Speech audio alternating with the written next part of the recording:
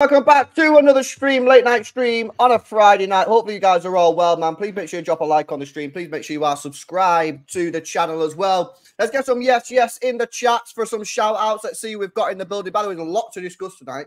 We're going to be discussing Liverpool because obviously the rumours coming out, news coming out that they reckon Alonso is favouring Bayern Munich over Liverpool. Where does that leave Liverpool as basically our closest rival over the last 5-6 years? Where do they stand? And of course, FFP again. Now, we spoke about it a little bit this morning, but since this morning, there's been huge developments in the story regarding Leicester City. We're going to discuss that and sort of just the whole general FFP thing as well. And then as well, we will discuss transfers towards the end of the stream as well. Let's see who we've got in the building. Big up to Macolo, big up to G21, Brian's here, big up to Jamie, Herbal, Lazuli, Pulmer, Nizhat, D3, Osmodius, Pulmer, Ben L, Brett's in the building. Big up to Craig there as well. Hopefully you guys are all doing well. Please make sure you drop a like on the stream. I am joined by Joe Butterfield. Joe, how are you doing, man? You all right? All good. Yeah, all good. How about you? Yeah, man. Like, listen, international break is a bit dead. I was going to do a Spain watch along, but Rodri's not playing, so I'm not doing it anymore. So no point. I know it was basically going to be like a pray along to make sure he doesn't get injured, but it is what it is. Listen, let's speak about this whole Leicester thing because it's kind of crazy, mate. Like we spoke about it a little bit this morning on the show that I had with Simon and Tone, but since then there's been some huge developments. Some of the wording that Leicester are using is mad strong. Like they are seriously not happy, and they've got their lawyers all over this as well. They've now been hit with a transfer ban. The Premier League are obviously sending them to the independent sort of commission for a potential points deduction if they get promoted next season. But like, what's your take on all this, man? Because it's another club, and it seems like Leicester as well are not going down the same path as Everton and Nottingham Forest by saying, "Oh yeah, sorry, we didn't mean to." They're fighting this big time.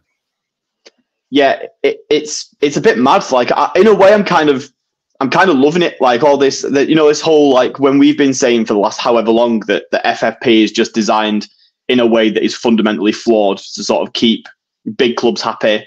They're all in positions where they can, the teams that are already making hundreds of millions worth of revenue like every year are sorted with financial fair play. And we're now one of those clubs. And now we're sort of looking at that, that middle bracket of teams that have spent a bit beyond their means to try and sort of reach that next level. Be punished for it basically, and it's really sort of I don't think any of us want to see those kind of clubs punished, but it is interesting that now that this is happening, that suddenly all of a sudden the wider footballing community has kind of decided that FFP, PSR, whatever you want to call it, is flawed in some way and it isn't right. I think Leicester's response has been really strange to me. I've not read it. There's obviously everyone will know Stefan Borson, who's the go-to FFP guy these days. So I haven't read it in as much detail as he has. Obviously, he's probably got some more detailed things to say about this than I have. But it looks like Leicester's response is basically they don't think that the Premier League should be able to charge them because they're not in the Premier League anymore, and that they don't think the EFL should be able to charge them because because next year they might not even be in the EFL. So their response appears to basically be, we are unchargeable by anybody because nobody can, nobody who's going to charge us, and it's a weird one. But obviously, if you've broken the Premier League rules from when you were in the Premier League, then obviously the Premier League are going to punish you. Like that's how it works. Like I remember when they came up before they actually won the Premier League, they broke FFP to get there. Like they copped a fine the year after from the EFL. It was only like a 3.1 million fine, but they weren't too fussed about the fact that they weren't currently in the EFL when that happened. So I think that says to me that they probably think that the punishment that's coming down, as probably a fair assumption given what's happened to Forest and Everton, they've looked at those punishments and thought, we really don't want this to happen to us this season, because obviously if you get a 5 or 6 point deduction in their position at the top of the championship, that could potentially mean they drop into the playoffs, and that's by no means a guaranteed promotion. It looks like it looks like that rather than just accept responsibility and just take the punishment, they're going to try and sort of do what they can to try and drag this on as long as possible, presuming presumably they're going to try and drag this into next season. I think they would rather start next season on like -4 points than get 4 taken off them now in the Championship. Well, here's the thing though, Joe. It's probably not going to be -4 points if they get it, because of course Forest got -4 and they cooperated, and so it was -6. But then obviously they got a 2-point deduction. Correct. Yeah. And also apparently Leicester's Leicester's breach is bigger than Forest is as well. So then there's the added question of like, will it actually be maybe instead of a 6 point, could it be a 7 or an 8 point? And then you've still not got the deduction. So it's incredible, really, the situation that Leicester are in, because of course if they do get promoted next season and then end up with maybe, let's just say they end up with a 7-point deduction because it seems like it's a little bit higher than Nottingham Forest. Like that's a lot of points. That's a lot. And I know Leicester is slamming it, right? But Burnley also slammed it last year. And look at the state they're in. So they're going about it and listen, it's kind of interesting that they're going about it in a different way. They're taking this head on, and whether or not they're taking it on because they legitimately believe that they're not allowed to be charged, or because I think part in the statement today, I'm pretty sure Leicester say that like essentially what the Premier League is doing is unlawful, which is kind of again a strong word. So whether or not they actually believe that, or whether or not they're doing what you're suggesting, which is just dragging it on to benefit themselves, I don't know. But listen, I was listening to TalkSport, the video that's gone up of Simon Jordan speaking with Jim and Stefan was on there at the beginning. But even Simon Jordan is now saying he thinks that you might have to suspend FFP or profit and sustainability rules right now, because the whole thing is just a complete farce and it needs a complete and utter rethink. I mean, it's just crazy. I mean, you've got Everton potentially being charged twice because the first one was on the old rules and now it's on the second rule. So they might be getting a two deductions in one season. You've got Forest who've got these deductions but don't agree with it. You got Leicester who are taking a completely different route to defending themselves. You got City who, I know it's a completely different situation, but ultimately, while that is hanging over Manchester City and hanging over our club, like people are going to be asking, like, what about Manchester City?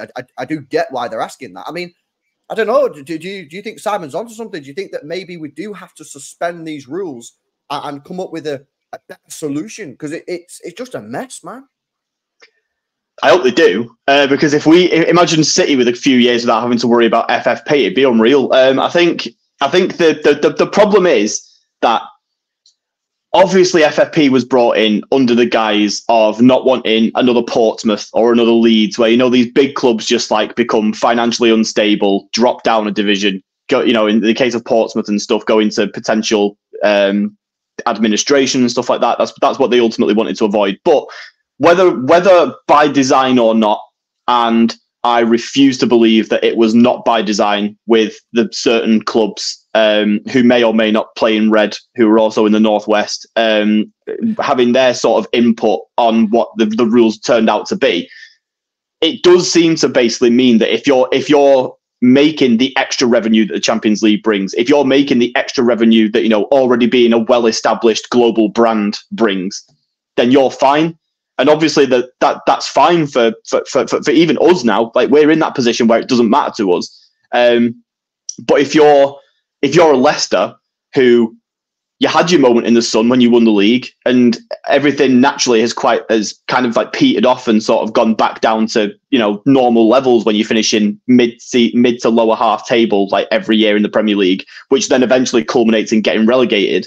Like, they can't afford to, like, they've basically took on quite a few players when they were, you know, when they did get in the Champions League, when that happened. And that wage structure has probably kind of been difficult to then readjust, which has led to the kind of losses that have come with them. They've made some big transfers that didn't necessarily work out the season that they got relegated. And those kind of clubs, you know what I mean? Like, they spent money to try and, to speculate on getting into that sort of top end of the table, which is what the Championship basically is every single year. Like, clubs running themselves into the ground with massive wage budgets and big transfers to gamble on getting into the Premier League to begin with. Mm-hmm. And then you get there and you just get slapped down with financial breaches the moment that you do anything to try and basically get above your station. Like, you have to, it feels like every club has to pull a Brighton to get anywhere near the top of the table, where you just buy like random South Americans for 3 million and just like get lucky every single time. Like, that's not realistic. And so clubs are going to do what Premier League clubs can do because of the nature of the league, and spend 20, 30 million on some pretty decent players from the rest of Europe on pretty decent wages.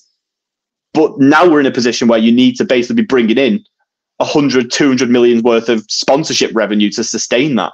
And that's, you know, the Premier League is a massive league and gives a lot of brands and companies and sponsorships all sorts of exposure that didn't exist 10 years ago. But Aston Villa aren't bringing in that kind of revenue. Like, Leicester aren't bringing in that kind of revenue. And they're the kind of clubs that are going to be, you know, Leicester are being investigated now. There was talk not long ago of Villa being very much on the ropes in terms of their sort of, you know, there's concerns about what they'll look like at the end of the season. Like, it's going to happen to more clubs. Chelsea are obviously, you know, Stefan's been pretty consistent and strong on the idea that they are basically 100% going to fail it in some form this summer based on what their accounts look like. The league is fucked. Like, it's mad. Like, the Premier League is taking half of its clubs to court and like punishing half of them. It's insane, and I don't understand how it's sustainable for the future. It feels like it has to come to a head. But if you bring it in, if now you turn around and say, oh well, we're just going to sack it off, then we'll suspend it for a few years. Well, then what do Forest do if they get relegated because of their points deductions? Like, what do Everton do? Like, you know what I mean? Like, this is why it's just a complete mess. And you know what? I really kind of like that comparison you did between getting into the top four and the promotion, because it's exactly the same, just on a different scale. You know, teams want to get in the Champions League because they want to get that Champions League revenue. If you can get the Champions League revenue, then you can invest in the players and you can try and get there. And you can grow you. And then if you're in the Champions League a lot, you will grow your revenues because the sponsors will want to sponsor you. They can then become that secure club. But you have to speculate to accumulate. And this is what I don't like about this FFP thing. And people keep saying to me, "Well, LB, you can become, you can compete. You can compete with this FFP." I think you can compete, but I think it only takes you so far. And I said this morning. Everyone keeps on mentioning Brighton this, Brighton that, Brighton this, Brighton that. I can guarantee you now 100%, they will not make that next step. They are at the top, because what they need to do now, if they want to make that next step, which is to get into the Champions League, right? Because they're finishing around what, like 6th to 8th, like for 3 seasons in a row, whatever.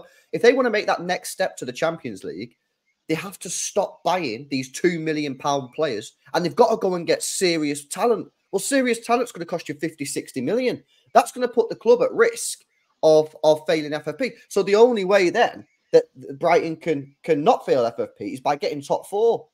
But it's one of them, because on one hand, they go, okay, we can make that step by buying these players. It's going to cost us more, but we need the Champions League revenue. Okay, well, what about if we don't get the Champions League revenue? Yeah.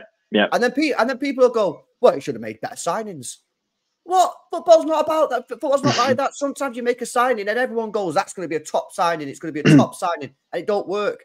Shevchenko, when he went to Chelsea, he would have thought that would have just absolutely flopped the way it did. Like, he's a top player. You know what I mean? He goes to Chelsea and stinks the gaff out. Yeah. Do you know what I mean? Like, you can't just do that. So my worry, and you know, and it doesn't just go for the teams like Brighton who maybe are thinking about taking that next step to the Champions League. Of course, Newcastle are in that as well, and Aston Villa are in that. And whilst they'll probably find it a little bit easier because they are bigger clubs than Brighton, this also comes down to the Championship sides as well. Because, you know, are you going to get a situation where, you know, teams are looking at it going, okay, well, we need to pump money into the team in the Championship so we can get promoted and get that big cash in the Premier League.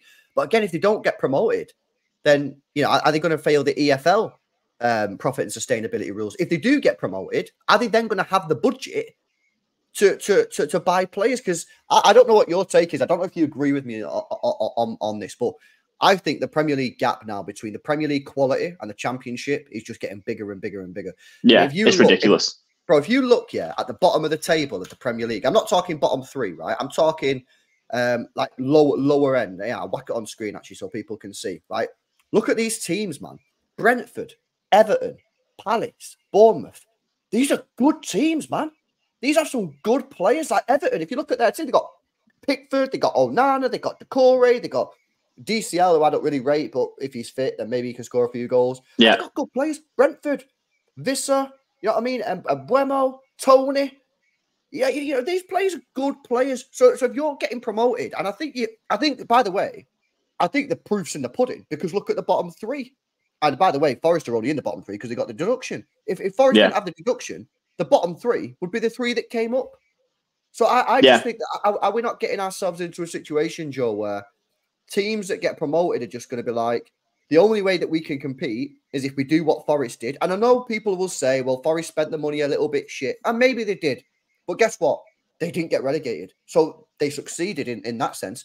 But if they do that, you're going to break the points. You're going to break the rules and get a points reduction the year after. I just feel like, you know, that like the term the yo-yo club. I just feel like we could just get into a situation where teams get promoted. They go, we can only stay up if we spend a load of money. What's the point? Let's just get relegated, get the parachute payments, and just go up, down, up, down, up, down, because they're not going to be able to compete. Well, if you look at it in the other way as well, like if you look at the top of the championship at the moment, like Leicester and Leeds both went down last season, both probably going to get promoted. Southampton in the playoffs, potentially going to get promoted. Like if you look at like it is going to just be a case of the three that come down from the Premier League are almost going to be guaranteed to go straight back up again because they have the financial parachute of the Premier League, plus just sort of the general, you know, maybe not this season, because I think obviously if Luton and Sheffield go down, they're not necessarily equipped to come straight back up in the same way that Leeds and Leicester and Southampton necessarily were. But we're in it, like the gap between the two divisions now is just so huge that if you're like, say Luton, for example, this season, it kind of reminds me a lot of like when Burnley came up the first time round with Sean Dyche. Like obviously then they got relegated, sort of consolidated for a couple of seasons, having been able to invest that money in that sort of their club's infrastructure generally, and then came back up. And that's no doubt what Luton will do. I know they've got plans to make a new stadium. This money from the Premier League will 100% go basically straight into that. And this is if Luton get relegated. They might not get relegated, in which case that's probably one of the biggest achievements of any club in English football in the last, well, since Leicester won it, basically. I think that this is kind of what those clubs can at best hope for now. Sheffield are the same way. They got promoted to the Premier League, immediately got gutted for their best players. Like Tommy Doyle went back to Liverpool, went back to us, and then didn't want to go back on loan to them, or we fancied that he wanted to challenge at a better club like Wolves, where he had a potential for a future transfer at the end of it. James McAtee did, in the end, decide to go back to him, but it very much wasn't the plan from our point of view. They had their star striker who helped basically get them promoted, got bought by Marseille because they were struggling financially. Like, even when you know that you have that massive 100+ million payday coming that season, they'd still run themselves into the ground so much in the process of getting there that they needed to offload 20-30 million's worth of players before the end of that year, before the July window, to the point where it just crippled them for the Premier League season. And that's basically going to happen every single time. Like unless you are like Leicester, like what if they get there now? They're going to have people like a lot of their best players are going to be easy pickings this summer, I imagine. Like, I think it might be a little bit different for them because the general squad is probably a little bit better. But if they struggled to meet FFP last year, they haven't offloaded too many of the players this year. Like, if they fucked it last year, what are the odds that they're going to pass this year? They're going to be selling players left and right in the process of getting up. Leeds, maybe, I don't know. Leeds have got a massive fan base that probably generates quite a lot of money for them week by week, so it could be a little bit different for them. And then the playoffs are the playoffs. Like if Ipswich go up, they're going to be in a Luton kind of position where they'll just be happy to come up and get the massive paycheck and maybe just probably go back down again. Although their manager is very good. This just kind of shows the massive divide between the Premier League and the Championship, and that is not too dissimilar, as we just said. Like the gap between the Premier League's bottom 10. But like basically the bottom half of the Premier League and the possibilities of getting into that top 7 bracket, basically, where European competition is on the cards and that extra revenue and that extra exposure, that extra sponsorship, etc. Like everyone else outside of that. And when you consider as well that the clubs that are in that top 7 bracket, that's a that's a special. That's like a exclusive club that's just growing year by year. Like there's us. So you've got the top six, the big six. So you've got us, and then you've got Newcastle, who basically worked their way sort of kind of into that. This season, maybe not so much. Villa are trying to break their way into that and make it a bit more of a regular thing. You've got so many clubs are in a position to sort of compete for those top 7 positions. That if you are a Crystal Palace or you are a Bournemouth or you are a Fulham, you're kind of looking at it and just thinking like, what's the fucking point? Like, what's the best that we can aim for here? Like, if we spend 20-30 million on, some Brazilian kid, like a Palhinha or something like that, if you go for someone like that for 20-30 million and you don't make the top 6, well, you just put your club in massive financial jeopardy for no reason. And it's putting the Premier League in a position where so many clubs, these with the rules as they currently stand, they're not going to take risks on players because in big signings, because they know that if they don't get the reward at the end of it, they've got a massive points deduction coming at the end of it. Mm-hmm. And also, the worst thing about it that is not being spoken about enough by people in general, you have to sell your academy kids to fund it. Yeah, that's one of those things, Joe, that is a real unintended consequence of the rules. Like, they didn't think of that at the time, did they? Clearly. Yeah. Because why would you, if someone said that when they were, oh, by the way, we're all going to have to flog our academy players because they're the ones who will actually generate the profit. Surely everyone will look at that and go, hang on a minute. Surely I don't need this. That's the opposite of what we want to do. I think someone came up with a good solution. I can't remember if it was Stefan or if it was just someone else I'd heard on a podcast.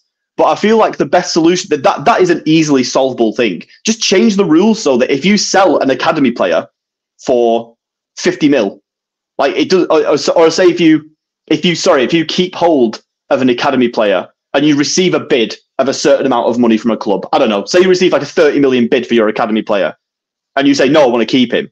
Like, you should be given some that should reflect itself somewhere in the books that you decided to opt to keep an academy kid. Rather, that's something that's so mad that you can't possibly quantify that or implement it really. I know, because it's too complex probably to do, but the theory is sound. The logic is sound that we shouldn't be.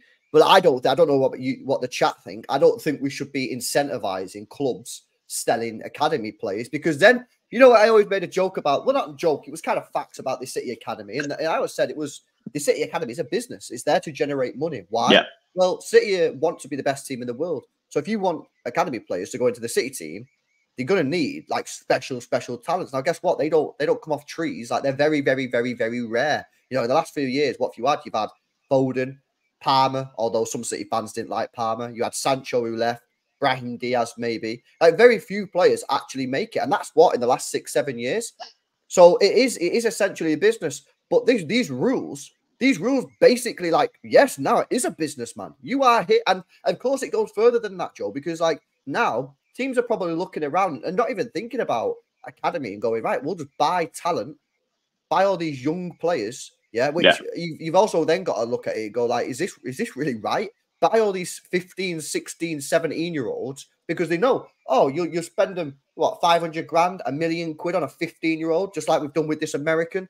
Is this American ever going to play for City? Probably not, man. He'll probably come in and we'll probably flog him on for, 5, 6, 7 million. City will look at that and go, well, you've just 7 extra money there. Now, my point isn't whether or not that American's good or not.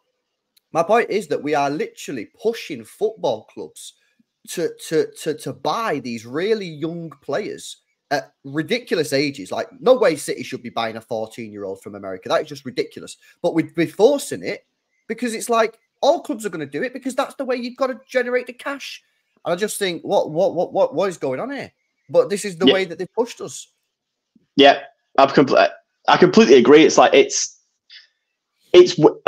any system for me, any system that in a world where we're sort of looking at this latest generation of academy players that's coming through and how they're all doing and how you can see it reflected in the England team. I think didn't they build St. George's Park however many years ago? I think it was a decade, just over a decade ago or so, or maybe a little bit longer.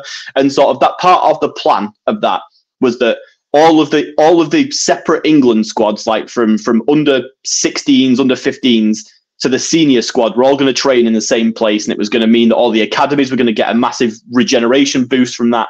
And obviously loads of Premier League clubs have invested in their academies off the back of the mad money they've been getting.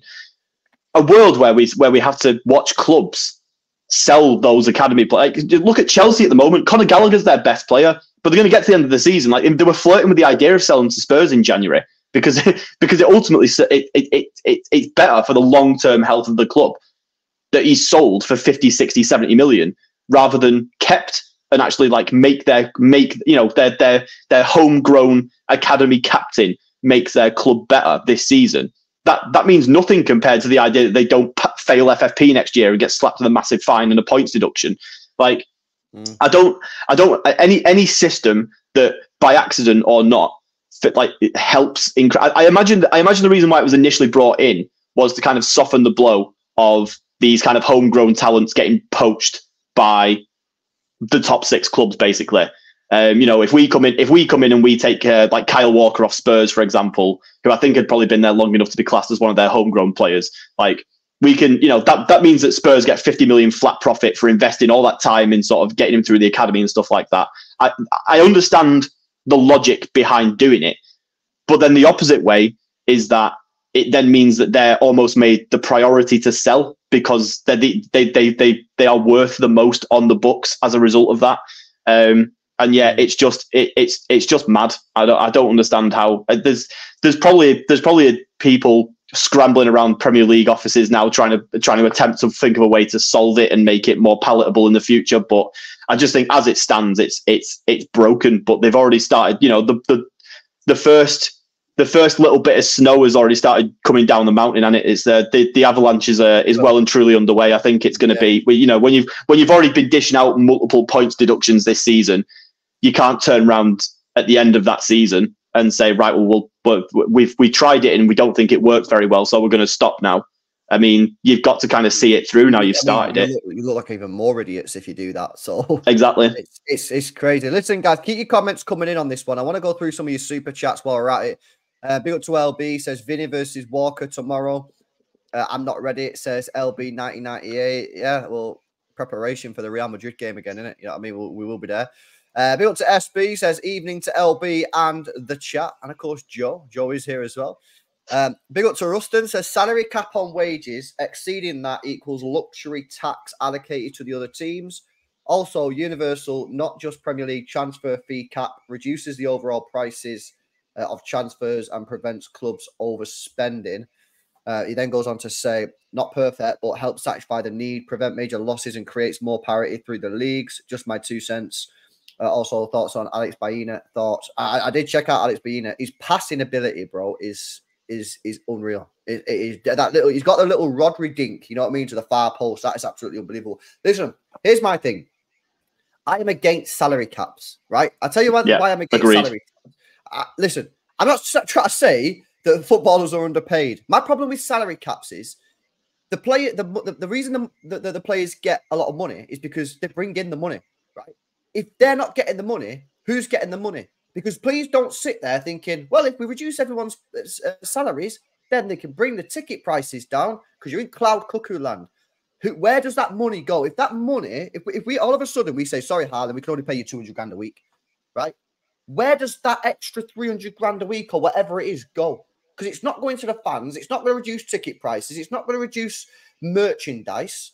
Is it going to go to the owner? Is it dividend? Is it better that Sheikh Mansour can take that money back out of the club as a dividend, just like the Glazers do? My problem is where does that money go to? That money that's being saved, because the money from the TV rights is still going to come in. Where does that money go to? Someone could give me a legitimate reason or place that money is going to, then maybe I'll back it. But all I see is that money is just going to stay in the club's bank account when it should go to the players because they're bringing in the money. I don't know. I know a lot of people won't agree. That's just my opinion. I don't know what I think the main problem with the idea of implementing a salary cap is that it's and you can see by I think is that the NBA that he's got as his profile picture, like that's like like that. In America, it's totally different because it's one league. There is one NBA, there is one NFL, there is one NHL. Like if the Premier League introduced a salary cap and a transfer fee cap, cool. Suddenly Spain and Germany and Italy pick up the slack. PSG suddenly run riot on the rest of Europe. Like, it's the same thing when we tried to sort of implement the transfer window that closed the day the season started. But then we ended up with 2 weeks where, like, the rest of Europe could just cherry pick all the Premier League's players and nobody could replace anybody who went out. Like, if the Premier League implements these kind of rules, it's absolutely pointless unless FIFA make it like a worldwide thing that has to be adhered to across the entirety of. It would have to, but then I'm sorry, you've got to then ask, is like, will some leagues adhere to the cap? Yeah, exactly. Yeah, it's like, you know what I mean. Like, what are you going to go and tell Saudi Arabia that they've got they've got to do a salary cap? Like, why? Who's going to pick? Like, this is it. Like, if you put a cap on these things, I'm not being with the best will in the world. Like, I don't know. Let's think of a town that isn't going to offend. You know what? It's a city stream. Liverpool, right? Who's going to pick to live in Liverpool over Barcelona if everything else on the table is equal? Like, if everything else is equal and you've got the choice between living in what, like we did it when we were making our way up. Like, Manchester's not the Manchester before all this regeneration that's happened, before Abu Dhabi stuck like a shitload of money into the city. Like, Manchester was not a very appealing place to an international footballer to live. If you're from the continent, you don't look at Manchester and think, "Wow, I want to live there one day." But because we had the ability to sort of give people extra wages, and that was just part of that's part of the necessity of making your way up from the level that we started off at. You have to be able to provide those extra wages to maybe make someone think, well, I could go to Barcelona, or I could pick up an extra 50 grand a week and live in Manchester. Mm-hmm. But if you introduce a salary cap, then suddenly, like, I mean, it would probably be good for European football because you'd see a lot more people go to a lot more different places. Like, random, people might choose where to go based on where they want to live or whether or which league they like, rather than where the money is. Mm. But what's the point of having the best league in the world with all the best, with all the extra financial muscle and all the massive exposure and sponsorship and the eyes that are on the Premier League, if we're just going to then sort of go, well, we have to put a cap on everything and we can't spend more than X amount. And like you say, it wouldn't benefit any of us. We wouldn't get, ticket prices wouldn't come down. Players would just get annoyed that they aren't taking home the lion's share of what they're bringing in for the clubs. I understand the sentiment, and I get why Americans look at how it works in the NBA and the NFL and stuff like that and would think it makes a lot of sense. But I just think football is, just because it's so like multinational, it's a completely different sport and a completely different situation. Mm. Yeah, no, I agree. In principle, I'd love to have a salary cap because the money that the players earn is crazy. But at the same time, they earn it by playing out there and bringing in the revenue. So should it be limited? And again, not to go on, but my point on that is, where does that money go? If you're saving all that money, where's that money going? Because it ain't coming back to us, the fans. They're not going to reduce our Sky subscription, our Peacock subscription if you're in the States. They're just not. They're not going to reduce it. They're not going to reduce ticket prices. They're not going to reduce merchandise. So where's that money go? Now, if you can give me a legit answer, then maybe I'll open it. But all I see is it's just the club's just going to keep it, earn interest on the money, or the owners are going to take it out as dividends. And I just look at that and go, well, is that better? Would you not rather it go to the players who are bringing in the money? And again, are you not just going to get then like dodgy dealings? Like if a club's got like a mad owner, or it's nation backed, then the club could pay him, and then he could be earning a little side earner on something else that he's doing. Well, there's a reason why Mbappe is an ambassador for Qatar, despite he's got a fairly nice gig with the Qatari tourist board, hasn't he? And you would see a lot more stuff like, and that's that's fine. I don't have any issue with that. I'm not suggesting there's anything untoward going on there. That's just that is something that is allowed to happen alongside it. No, that means that. But you would just see that all the time, and ultimately the clubs who have owners who are capable of pulling in something like that would still win. How would anyone prove that wasn't? Because basically, you should sign in Mbappe, right? So say City were signing Mbappe, you say, right, we'll pay you 200 grand a week, which is the max, and then this other company in Abu Dhabi or whatever, they'll pay you 700 grand a week. Yeah. Now, basically, the football club is paying him that money. But like, how would anyone? And I think that's pretty much actually what we've been alleged to have broken. Actually, funny enough, with Man United. Yeah. This isn't the agenda, Lewis. Stop doing this. This isn't. This is what we're trying to convince people we aren't doing. I know. We're not doing that. We're not doing that. But like, how would you even? I mean, funny enough, like, how would the Premier League even prove that is what is actually happening? You can't really. Like, it's kind of crazy. Big up to Chicken Wing as well. Since when is the Premier League? Oh, so when is this Premier League rules? The Premier League is corrupt. There is no how clubs have not broken these rules before. Forest, Everton, and Leicester charges. Well, the rules were voted in like 2013 or something like that, and there was only 6 or 7 teams that voted against them. And I think it was City, Swansea, Fulham, Aston Villa. What were the other teams? Southampton, and then there's another team. And actually, funny enough, Chelsea voted for it in the end. I think Chelsea was scared of Manchester City at that point, and they voted for their own downfall. They wanted to shut the door behind them. Yeah, exactly. But we got in, and now they could be potentially screwed. But listen, I'm going to move on from this FFP talk because I want to speak about Liverpool and Xavi Alonso. The news coming out, Sky Sports News have reported via Florian Plettenberg of Germany that Alonso, and this has kind of been rumoured for a while, but we've not had any sort of like proper sort of anyone really putting the neck out on the line, any journalist putting the neck out on the line. But Florian Plettenberg has now come out and said he believes that, basically, he says but when Xavi Alonso leaves Bayer Leverkusen this summer, because you imagine he would leave, he is favouring Bayern Munich, of course, who have parted ways with Tuchel at the end of the season. But I wanted to come to you on this one because it seems like if Xavi Alonso goes there, Ruben Amorim is very highly linked with the Liverpool job. There are some Liverpool fans that actually prefer Ruben Amorim to Xavi Alonso. But where do you, as a City fan, what's your sort of take on Liverpool right now? Because I look at it right and go, I think obviously Klopp's going. They're telling me a lot of the Liverpool fans tell me he's better than Klopp, better than Pep. So that's in my case. If you're better than Pep, then you're one of the best managers of all time. Either before or after Sir Alex Ferguson, depending on. If you're better than Pep, you are the greatest manager of all time. Like if you're better than Pep, you are the greatest manager of all time. Well, that's what I think as well. But that's what some Liverpool fans say. So if they think he's better than Pep, could Trent be leaving? There's news coming out today that Real Madrid are keeping an eye on Trent Alexander-Arnold. He's still not signed a new contract. Mohamed Salah obviously was subject to bids from Saudi Arabia in the summer. Liverpool turned them all down. They're probably going to be coming back this summer as well. You got Virgil van Dijk running his mouth saying, "Oh, I might leave if someone." No, they did backtrack on that slightly, but the fact is he still said it.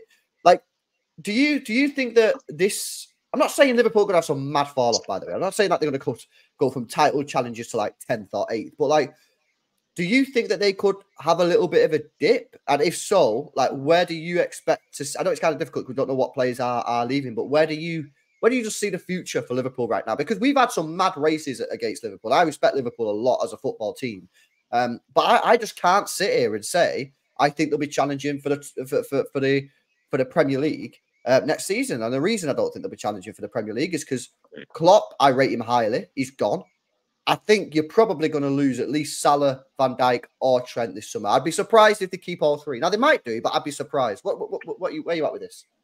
So I've just had a look now.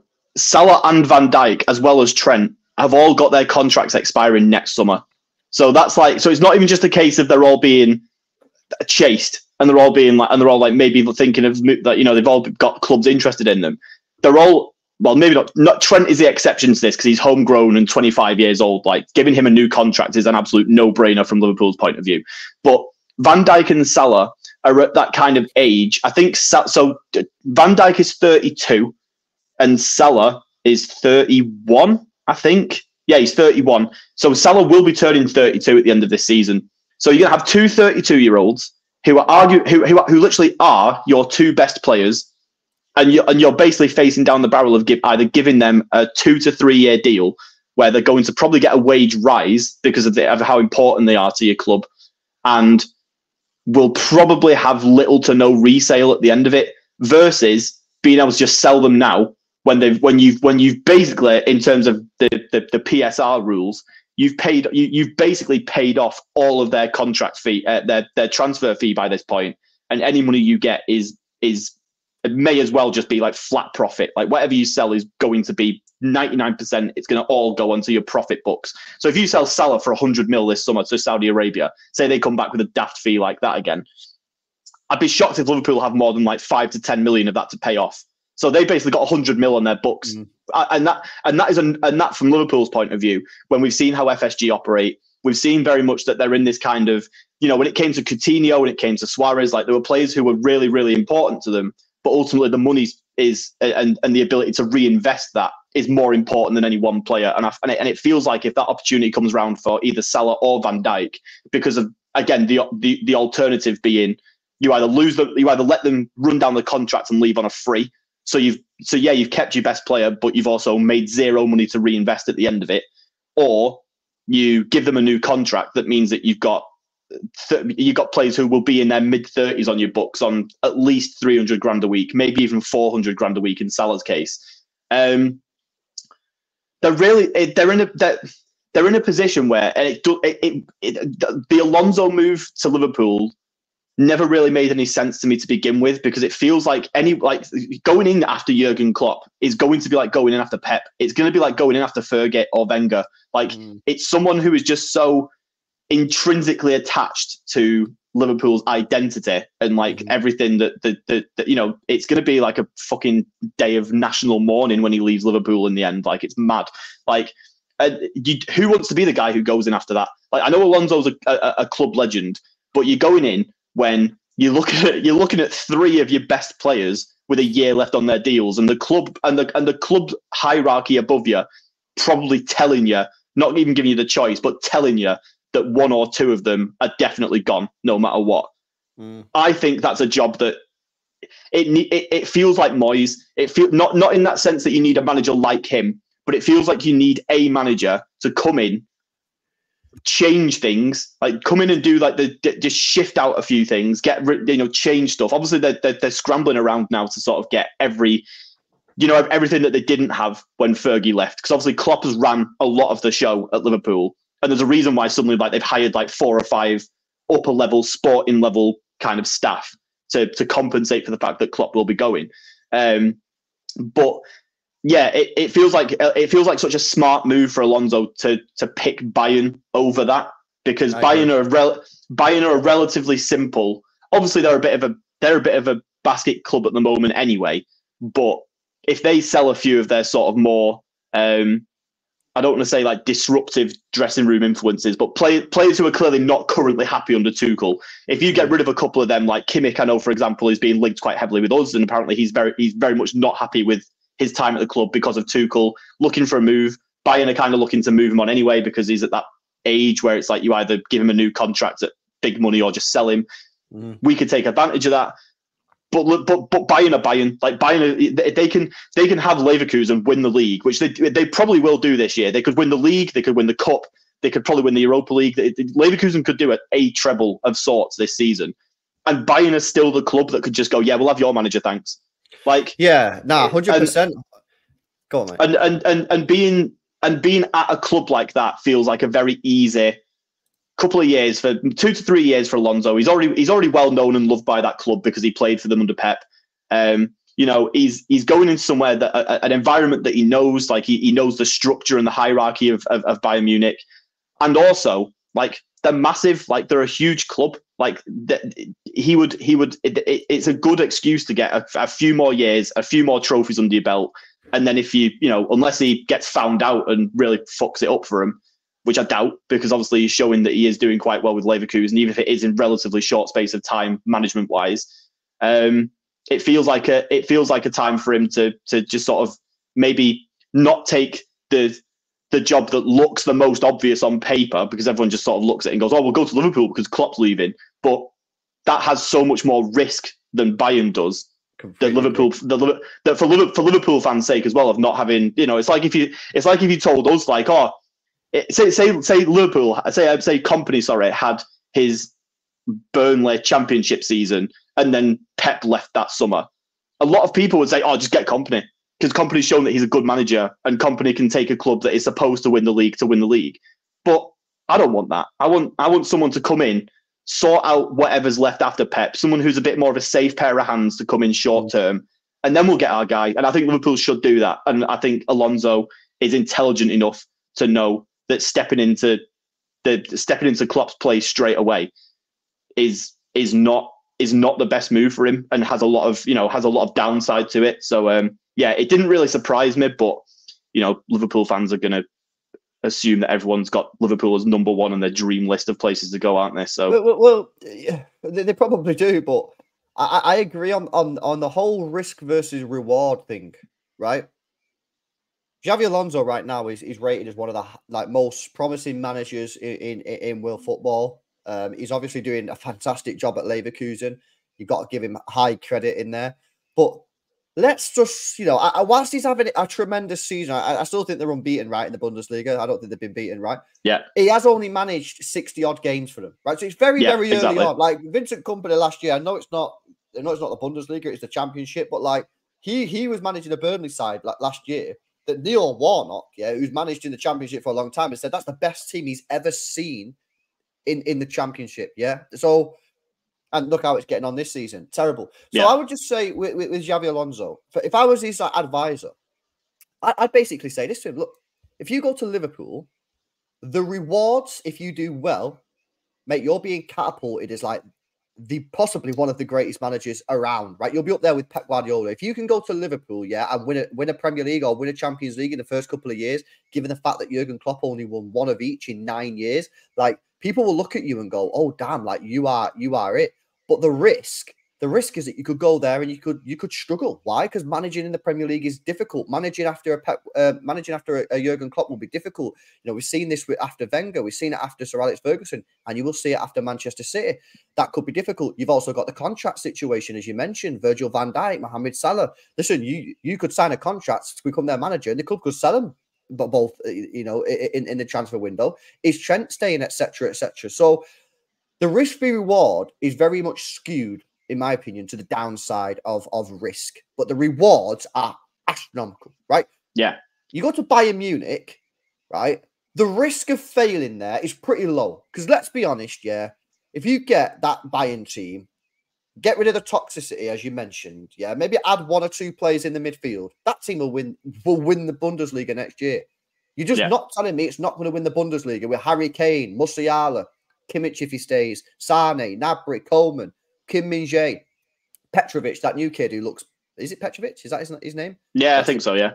Something like that. The new DM. Like, they've got a mint team. They just need like a little bit of uniting and they'll win. So the risk, the downside risk is not, by the way, you know what I mean? Like, if they do rubbish if they get knocked out off Arsenal, which is a very big possibility, that means they've not got past the quarterfinal stage for the last 4 years of the Champions League. So it also means that, like, your upside potential of doing well in the Champions League is massive because you've not even got out of the last 16, the last 3 years. But obviously the rewards, Pavlovic, his name is, the rewards of winning a Bundesliga are clearly lower. But it's for me, I just think for Xabi Alonso, it's do you go with what risk do you want? Listen, if you've got the minerals for it, and you want to be catapulted into one of the greats and you think you can do it, by all means go Liverpool. Because if you do well there, you win the Prem, you win the Champions League, like that's huge. But accept the risk is you could struggle for a couple of years. Go to Bayern, if you win the Bundesliga, no one's going to say anything because that's what you're expected to do. But it's safe. You can keep developing. You're still young, you know what I mean? You can keep developing as a manager, and then if you want to go Madrid or you want to go Liverpool in a few years, fair dues. Maybe go when you've got a bit more experience. But I don't know. It's going to be an interesting one. As for Liverpool, obviously they're linked with Ruben Amorim, the Sporting Lisbon manager. They're linked with De Zerbi.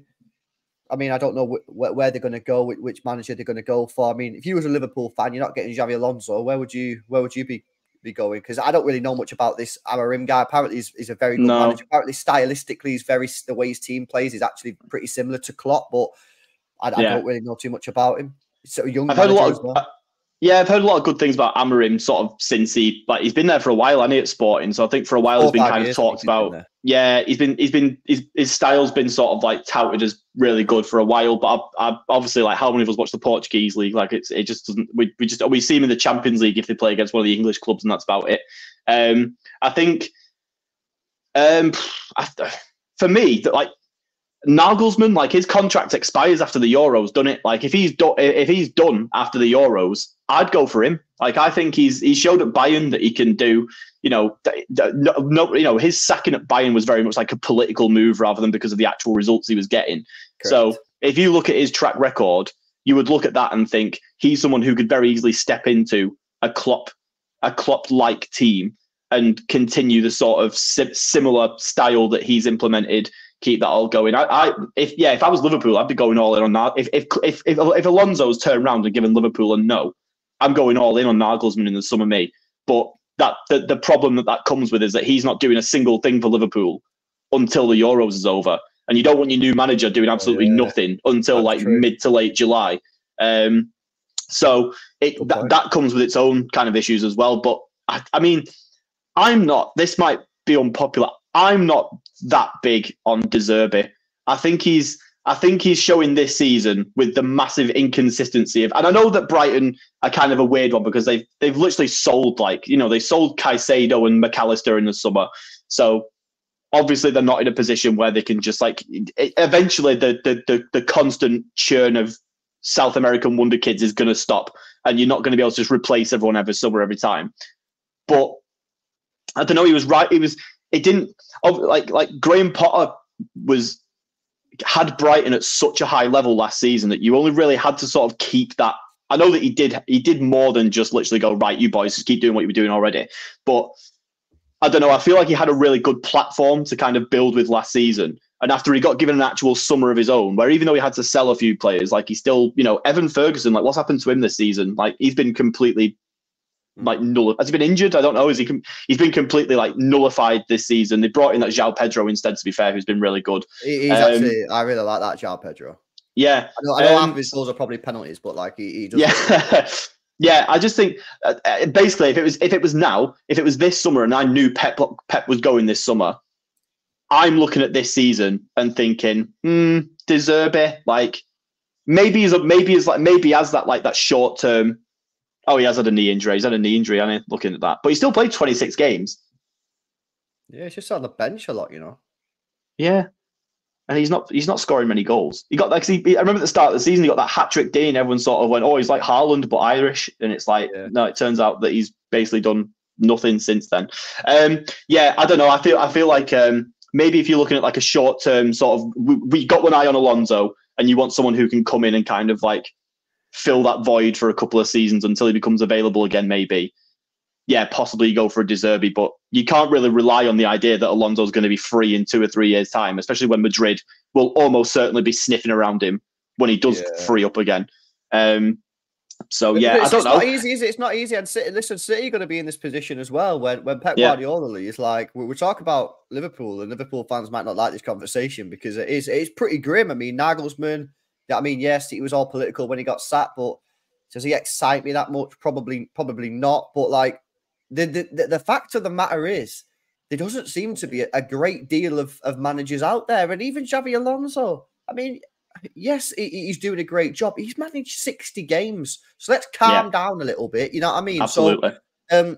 So, by the way, like I say, if Liverpool fans are listening to this, please don't think that I'm just trying to murk your club, because I'm fully aware that when Pep Guardiola leaves, I'll be in exactly the same position, and we'll be talking about the De Zerbis, we'll be talking about the Nagelsmanns and the Amarims, and maybe the Vincent Kompanies. I don't know.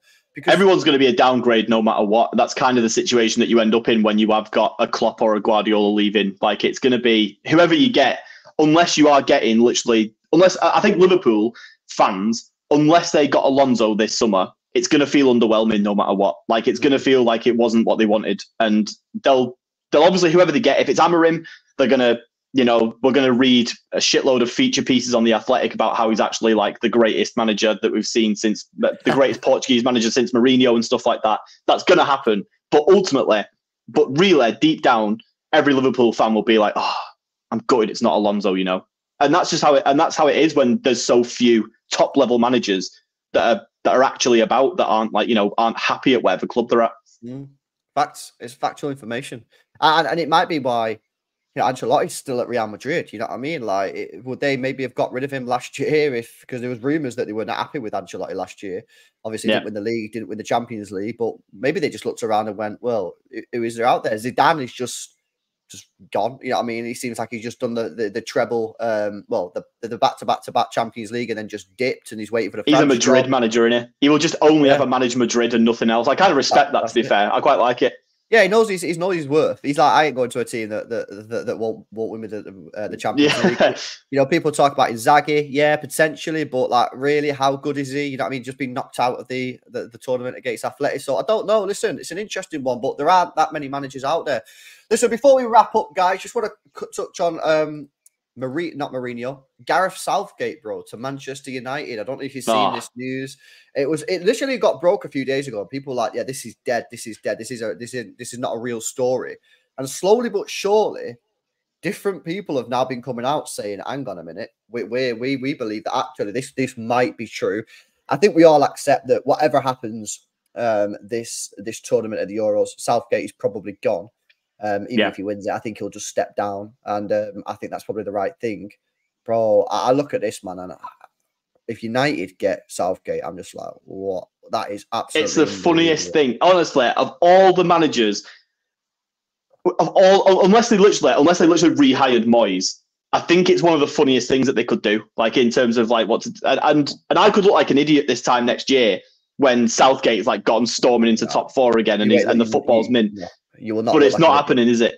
It's just not happening. I think the weirdest thing about it is, so Southgate, and the only way that I can see how it maybe works is Southgate's man management, by all accounts, is in terms of like keeping a camp of players happy, is very good.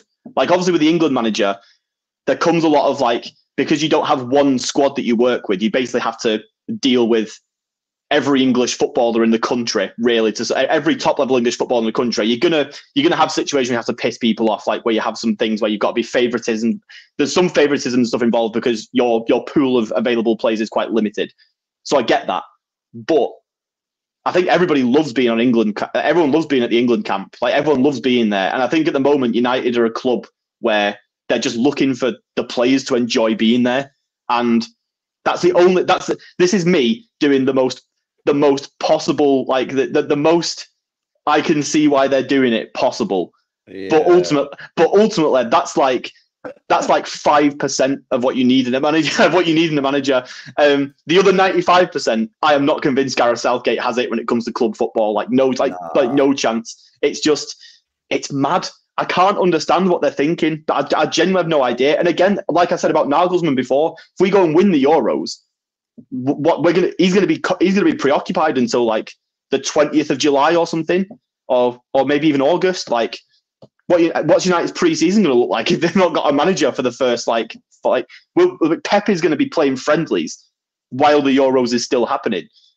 So what's Southgate gonna be able to do with any of the team, like in the summer, like if they do want him?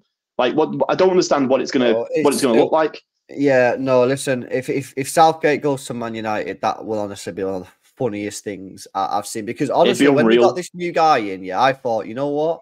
I actually think United might start making some like good moves now. You know what I mean? And if they go and get Southgate in, I'll just be like, that is wild. And you know what? They might get an initial boost like they did with Ollie. You know, when Ollie went in there, we was all like, that is shocking. And then for like a couple of months, they started doing well. They beat PSG, and everyone was like, oh damn. Yeah. And then obviously Ferdinand said he's famous. Get the checkbook out, boys. Man United are back. Man United are back. And then eventually, like that putting your arm around a player only gets you so far before you actually need to coach them and set up the tactics correctly. And you know, eventually that's what lost Ollie his job. I feel like potentially the same might happen with Southgate, where initially you might get a couple of months where they're doing all right, but then eventually when the manager actually needs to coach, then it just goes downhill. But look, mate, that would just be funny. Final point before we wrap up. Say you've been linked with Bakayoko. I don't know if you've seen the news last couple of days. I want to ask you about this because like maybe a year ago or something like that, Pep came out with and sort of said that like he's not that fussed on getting like fast wingers. And chat, I want your comments on this one as well. He's not that fussed on getting fast wingers. Then we signed Doku we've signed Savio, and of course, we don't fully understand what's going to happen with Savio. I've seen Craig Party-Time in the chat before, our resident ITK, say Savio will definitely be on the pre-season tour. What happens after that is unknown at this moment, which I think is we all kind of agree with. Now we're being linked with Bakayoko, and apparently, like, City are seriously interested in him, especially because he's only worth 30 million quid. Apparently, you can get him for cheap. Like, what's going on here? First of all, we're signing all these young players. Second of all, like, we seem to be deviating from style, from the Jack Grealishes, the Mahrezes, the Bernardo Silvas to Doku, Savio, and potentially Bakayoko. Is this Pep reinventing the team again? Is it the board buying players because they feel like the style of play is going in a different direction, like ahead of the curve? Are we preparing for life after Pep, and the new manager might want faster players? Like, what's the reason that all of a sudden we've gone from these control players in Grealish, Mahrez, and Bernardo, and we potentially might end up with Savio, Doku, and Bakayoko? Or do you just think we're reading too much into it? I think it's difficult to really know. There have definitely been some transfer profile of player in the last year that has been odd. Like, I don't think anybody would have ever thought that going into this, like, when you lose Gundogan, that you need to replace him with Matheus Nunes or Kovacic. Like, they're not players that you look at to replace what Gundogan brings. When you're sort of losing Mahrez, you don't look at Doku and think he's replacing what Mahrez brings. I think it feels like it's a conscious effort from Pep. But then Doku felt like well, it's not how we're going to play, but it's nice to have the option. Like, he's a player who we can have, who can bring it if we need it. There will be some games where we'll need it. I agreed with that, by the way. And I think that's absolutely totally fair.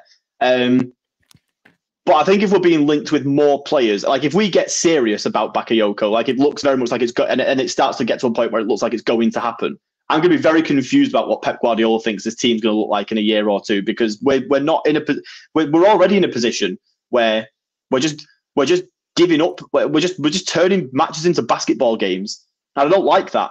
Like, Pep Guardiola's thing, and why I love watching Pep Guardiola's thing, is because it's relentless, just pressure with the ball. Like, we have the ball and we make you work hard to get it back, because we're constantly making you run after it, because we keep it, we don't let you have it. You know, we end matches with like 70+% possession on the regular, and now we're just going to be in a situation where, you know, we're just going to be. It looks like we're trying to turn ourselves into a counter-attacking team if this is true. Like, and I get why you might want to have players who can, because we have Haaland going the other way, who's like, if you're a counter-attacking team, Haaland is like your dream striker, like just some battering ram who can run at like 90 miles an hour and just finish it off at the end of it. And it looks like maybe we're trying to bring in players who can complement that ability to counter-attack. But I just don't see why you need a lot of them. I don't see why you need more than just Doku as an option to do that. When maybe two max. Like, you know, maybe you want two, but like to get a third, like. Listen, I'm not saying like I'm mad against it. Don't get me wrong, chat. Please don't think I'm like moaning at it. I just don't understand. Like, and maybe in a year's time I'll sit there and go, oh bloody hell, I see it. I see the vision. I see where we're going. But you can't, you know, unless like you're a mad tactical, you can't help but be a little bit confused about looking at how we played especially last year, with what Joe's saying, like mad pressure, mad dominance of the ball. Wingers who just never lost it in Mahrez, Bernardo, and Grealish to just spam take on players with, like, you know, Doku and listen, Savio maybe doesn't spam as many take on. Maybe he's a little bit better with the ball and stuff. But I don't really know too much about Bakayoko. But it does seem like we might be heading for a little bit of a change. Yeah, if there's obviously been some rumours recently as well about Jack Grealish and maybe his future at the club, perhaps like being. That's got to be BS, man. If it, I'm hoping that it is. I'm very much hoping that it is. I think it probably is. But let's assume for a moment that it's not. Like, I don't want us to replace him with a Bakayoko. I want us to replace him with a Musiala, or with someone who can, you know, can do what Jack Grealish does, like keep the ball, win some little shithouse fouls when we're in that point of the game. Oh yeah, I mean, he'd be great, but I don't fancy giving Napoli 200 mil for him or whatever stupid amount of money they'd ask for. But But I want that. That's the kind of player that we want, like someone who is capable of doing that. And I don't think pace merchants are the players who are capable of doing that. I'm saying this with no knowledge of Bakayoko. I don't watch PSV, so I've no idea what Bakayoko's like. As someone's just said, Liao in the comments there. He's another one who we were linked with for ages, who fits into that sort of Bakayoko Doku mold. Obviously, Liao's a bit more physical and has a bit more about him technically, I think, but they're not slow the game down control kind of players. And I feel like if we are going to say if Jack Grealish is on the way out, which is possible, but probably not likely. But if it happens, we need to replace him with a like-for-like kind of player, because if we buy too many pace players, we then no longer have the option of the control players on the wing because we don't have any. So maybe Bob is that guy. I think Bob probably is that guy. But do you if you lose Grealish, do you just go, it's fine, we got Oscar Bob? Because realistically, he ain't going to play over the 60 million signing that you make that summer. I would also say that Lucas Paqueta can play left. And has played left. There is that. Yeah. Could he potentially? Because I think he could hold the ball up on that left-hand side. Yeah, very possibly. Maybe not to the same degree as Grealish, because I think he'll probably fuck around with the ball a little bit more. But he could probably still do it. Yeah, but I just think that, I just don't see why we would sell Jack Grealish. Listen, I know he's had a tough year, but I do also feel like he's been a bit unlucky with injuries, and then he come back, started playing well. His house got burgled. You know what I mean? There's a lot going on for him. Like he's had a mad year, man. Like I just feel like with Grealish, I'll say now he's not been great this year, but I'm gonna say like let's give him this running. You know what I mean? Give him the running, but to say sell him, I think that's kind of you still see when he has played, you still see what he brings. You see, like with our best passages of play in the other than the what was the game, the Luton game in the FA Cup. Other than that, where we just basically dominated them from start to finish, our best passages of play were the first 20 minutes against Copenhagen and the first half an hour against Luton, or whichever way around it was that Jack Grealish played. Those bits where we had that basically our dream starting 11 for those games. Basically, we looked amazing, and I want to see that come back. And obviously, Jack Grealish hasn't had a great season. I think probably it's more of a mental barrier for him this season as much as it is a physical barrier. But I think if he just gets back into the regular habit of playing these games and sort of being part of a winning team again, that'll all change. And I want to see him get that chance at least. Yeah, no, same here. Guys, make sure you drop a like on the stream if you've not done so already. Built to A-May1 says yes with the 7 months, and Piplup says Bakayoko to Girona. Savio in the City squad, but yeah, very potential. But, listen, the Bakayoko signing just seems a bit strange to me. So let's see what happens. But listen, been a good shot. Anything else you want to speak about before we wrap up, bro? No, we've done our bit of laughing at Southgate, haven't we? That's all we really need to. That's a good place to leave it on. Well, that'll be another hour. Yeah, ticket prices. Like, look, do what I do and just sack it off and go to watch Oldham instead. Like, that's fine. Like, City don't need your money. Lower league clubs need your money. If you're that bothered about price increases, just don't pay it. The City don't give a shit about you, basically. So just simple. There you go. Sorry. Listen, it's cold hard facts, man. Listen, guys, make sure you drop a like on the stream. Hopefully you enjoy. I was going to do the Spain game, guys, but Rodri wasn't playing, so I was like, fuck it, I can't be arsed. So we're going to go to bed, man. I've been up since 6 a.m. Hopefully you guys have enjoyed the show. Big up to Joe for coming on. What podcast you on this week, man?